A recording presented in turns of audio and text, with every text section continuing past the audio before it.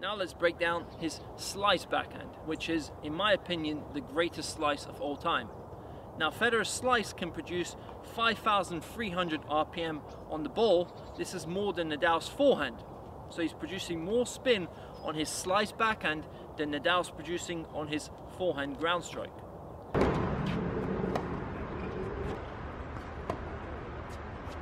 Now Federer's technique is very simple, but it's very different to a lot of pros.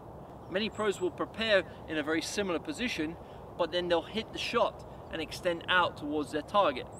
So you'll see a lot of the pro players and club players as well, they'll prepare above that left shoulder, and as they make contact, they'll go towards their target, almost guiding the ball.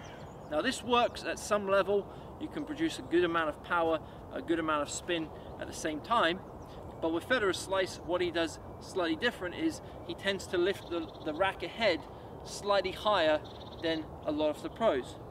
So instead of having his racket touching that left shoulder or right above the left shoulder, he creates a bit of space, and you can see that sometimes his slice will start at head level, and from this position he's able to now cut down the ball much more aggressively because of that higher preparation phase. So as soon as he sees the ball's coming to the backhand, he's decided to hit that slice. He now turns the body so he gets that unit turn once again, and he makes sure that the non-hitting hand is helping him prepare that racket head.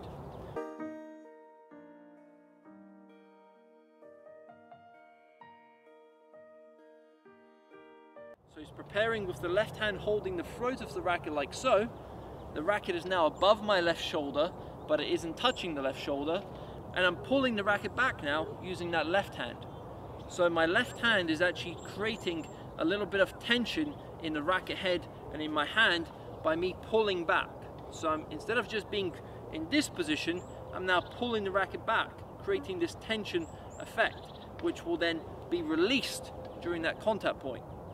Now what this does, if you imagine when you're going to flick somebody, if I flick somebody just using my middle finger, I'm not going to have that much power.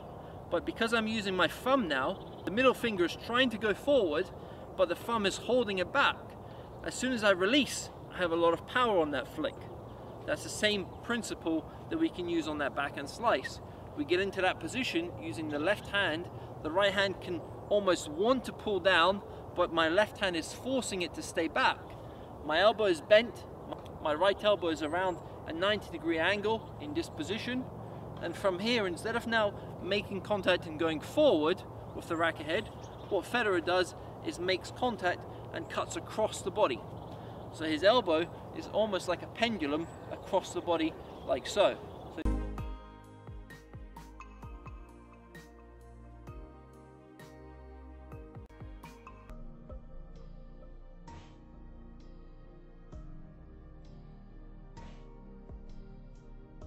So traditionally the slice is this shape, Federer is this shape.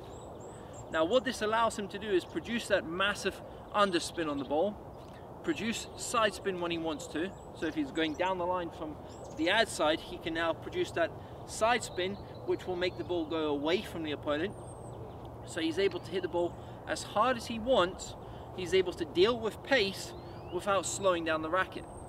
Once you start traveling towards that target, it becomes more of a guide, more of a push, which once again, it can work. But when we compare Federer's slice to most players, Federer is miles ahead. It's because of the way he swings the racket. He's using that pendulum effect.